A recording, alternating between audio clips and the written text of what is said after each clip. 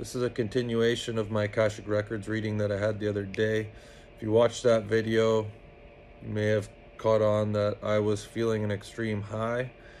And because of some of the information that I received, and I spent all day cruising around on my e-bike, sitting by the ocean in the sun, just doing a bunch of reflecting, and I was able to connect the dots on some things. And I feel as if today at times was kind of the opposite of yesterday. You know, I don't know, I haven't processed everything yet, so I'm not going to share it because I don't know what side of the fence it's going to fall on. This was a 2.5-hour reading, and there's some things I was told that I'm unfortunately not going to be able to share. But to keep this quick and short, I'm just going to share with you some of the things that I learned that if you've been following my channel for a while, you may find interesting if you know about the Akashic Records.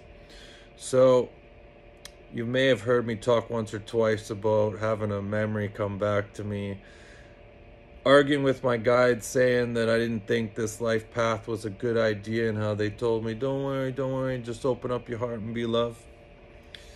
Well, this Akashic Records reader was talking about how some memories are implants, false memories, and some are real memories. And so I was like, okay, can you tell me if that memory I had of me arguing with my guides before I came down here was a real memory that came back to me, or an implant? Because I was actually praying that she was going to tell me, she'd be like, yo, it was an implant, and you were like gung-ho to come down here, and I would have been like, whew, all right. But no, that's not exactly it. It was a real memory. You know, I wasn't sure if I was going to share this, but I was directly asked by Archangel Michael to incarnate in here for specific reasons. I was also directly asked by Lucifer, and I'm not going to get too involved with that.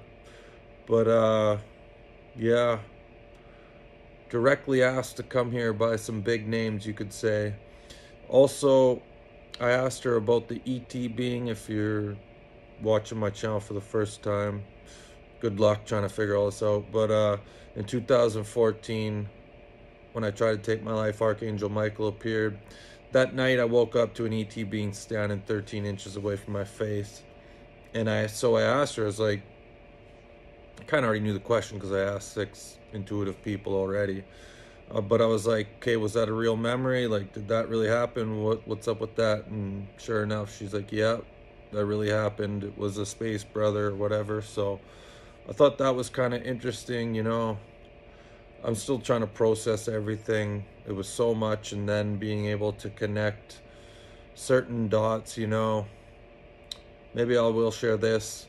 One thing that I realized today was, for a long time I've been asking, and it's interesting enough, I've been asking Archangel Michael, I've been saying, I was like, you know, I was like, so Michael, after, again, if you're new to my channel, I stuck my sword through my highest guide's eyes one time because I seen how incompetent he was throughout my life. And one of the questions I had from that moment on to Archangel Michael was, you know, who was stupid enough to give me that piece of shit guide? And sure enough, I found out today from connecting the dots that it was actually Archangel Michael. So processing all this, trying to figure it all out. But man, Akashic Record readings they're crazy. It's an energetic exchange as well. It's not just finding out information.